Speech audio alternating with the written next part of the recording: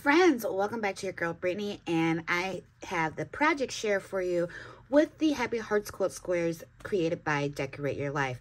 Now, if you missed out on the unboxing, I'll have that video linked for you, so you can go ahead and check that out in its whole entirety. Also, down below in the description box is the link to Decorate Your Life, where you can find this collection plus many more, as well as finished projects like beaded pens and albums and everything that fits your crafty needs. So you can go ahead and jump on that as well. And usually, as always, there's always some type of like giveaway, or like you go ahead and take the collection that we're using, go ahead and tag Decorate Your Life or what the collection is called, and that way you can be entered in to Decorate Your Life's giveaway. Go ahead and showcase the project and whatever you created. Now, myself as well as the other design team members, we always create these projects just to give you an idea, but you can utilize it in any of the collections or anything that you may already have in your stash. So without further ado, oh wait, pump your brakes.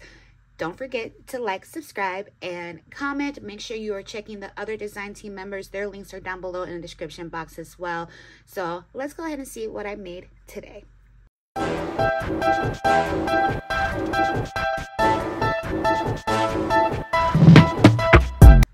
So I did some fun things. I haven't made one of these in a while, so I figured, I was like, oh, this collection would be cute for this. So I did an explosion box, and so here is what the outside looks like. I took some of that foam from the last PR unboxing that was still in my stash. I went ahead and utilized that.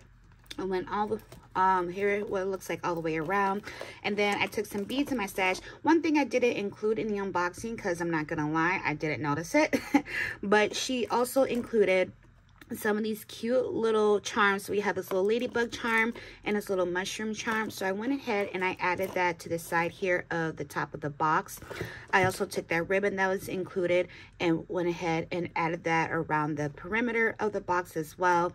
And then we added this cute little bow, my fun flowers from my flower dealer. Added some cute little ladybugs. These little wooden ladybugs come from Dollar Tree, in case you want to know where to get those from.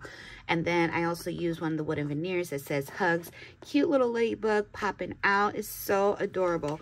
So you go ahead and take the lid off, and then she pops open like so. So I added some heart, because it is called Happy Hearts. So I added some heart doilies to the inside of these little portion pieces here, so when it opens up. But I said that was so cute, like, oh, that's so fun. So here I just took some of those cut apart pieces here, and then I made it into a pocket. So I took the smaller cut apart pieces, added some ribbon on there, and then it's just a little tag, nothing special. You can write a note on there or whatever. You know, explosion boxes can be made for different things for many occasions. And so I did that on all 4 of the panels. Now this does measure a little bit smaller than a 4x4. So here is another one there. And like I said, all I did was I took the cut aparts and made them into a pocket. And then we have this one here. Oops, get in there.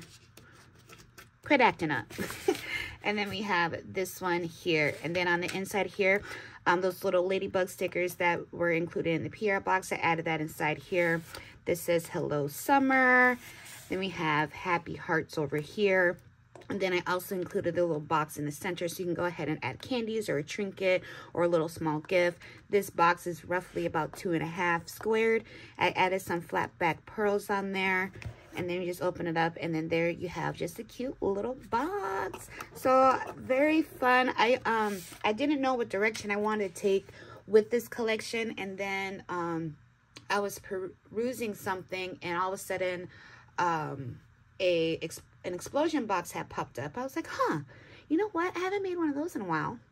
You know, so I was like, that looked cute. So then when it just folds up, and then the look of the doilies, I just thought it was also cute, like when it folds up on the side there. Oh, here's a better look of the outside.